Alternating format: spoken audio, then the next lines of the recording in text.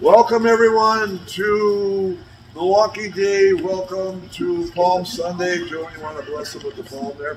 And welcome also to the 31st anniversary of the Best in the Wild. Here, you can have that. Wow. Well, you can wave it around. Or yeah.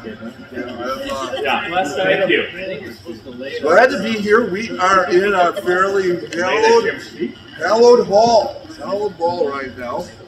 It's got a little bit of a history, because you got to realize back in the early days before there were things like Social Security and insurance companies and whatnot, you had social organizations that would tend to take care of their ethnic groups. So the Germans had the Turners, for example, and the Italians had the Garibaldi Society, and the Polish had the Falcon Bowls, the Falcon Turners. So we are in the hall of the third one that was ever created in the United States, and it's been around for a while. Actually, the bar area was constructed in 1887, so that puts it back a little while. One of the first structures in the area, which is also kind of common because you built the bar first, then you built the neighborhood around. The bar served as the meeting place. So, yeah, right. You know, and then you could supply the workers with beer. That's where the growler came about, and the beer boys that would run back and forth. So when they're laying the bricks in the road, they had something to drink. This section that we're in was from 1898 that it was built. And we are in a very historic building too, in that the bowling alley, which is underneath here, was certified in 1917, and that makes it the 6th oldest certified lanes. And I know there's some controversy as far as whether they're 5th or 6th or whatever, 4th, but it's an old one down there. So there was a little misfortune that happened due to the bad winter that we had, where there was a roof leak. And some of the water ended up coming down, and it destroyed the lanes downstairs. So we were kind of thinking about having this as a fundraiser for the Falcon Bowl and trying to help get Lynn back on her feet. But in kind of talking to Lynn in the front, she doesn't want any more. She's pretty stubborn in that way. And so what I would encourage everyone here to help Lynn out is go next door and have a cocktail or two, and throw some money across the bar. It's, she's been putting out this place for social events and weddings and funerals, and usually at a good price, and blessing of the box and whatever. So she deserves a little consideration at the end. So, with that in mind, this is number 31. So there is quite a history with the church and drinking beer, and I just want to go through some of the previous things I was able to get from the Bible and from literature. St. Columbus, who gave us this gem of a beer lover's blessing. It is my desire to die in the brew house.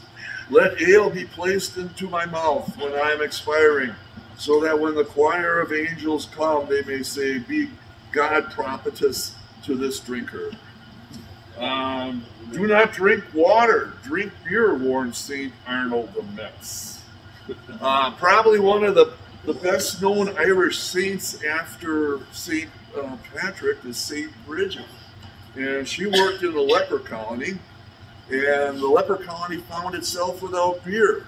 And so she worked the water, or she worked the bath water. She did a miracle with the bath water, turning it into beer.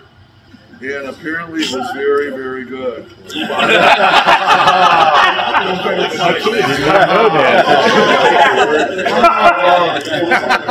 Wow.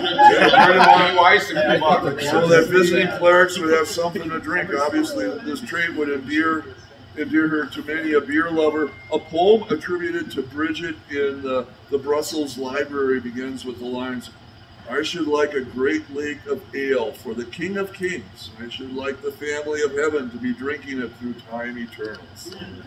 There's definitely a brewer there.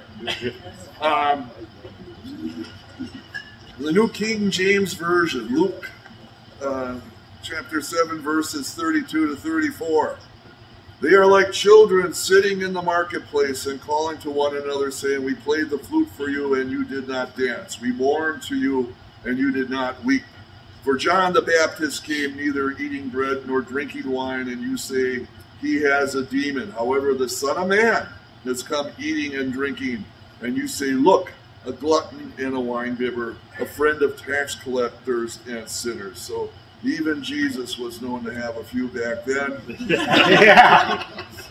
Son of a friend of tax keepers, so he take that in mind with what's happening tomorrow. And one of my favorites here,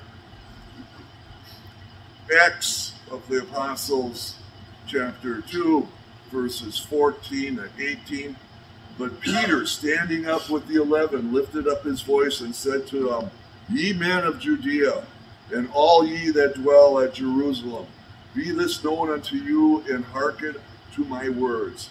For these people are not drunken, as ye suppose, seeing it is but the third hour of the day. The third hour translates to about 9 in the morning. So apparently he's never been at a blessing of the Bock. But with that in mind, let's get into it.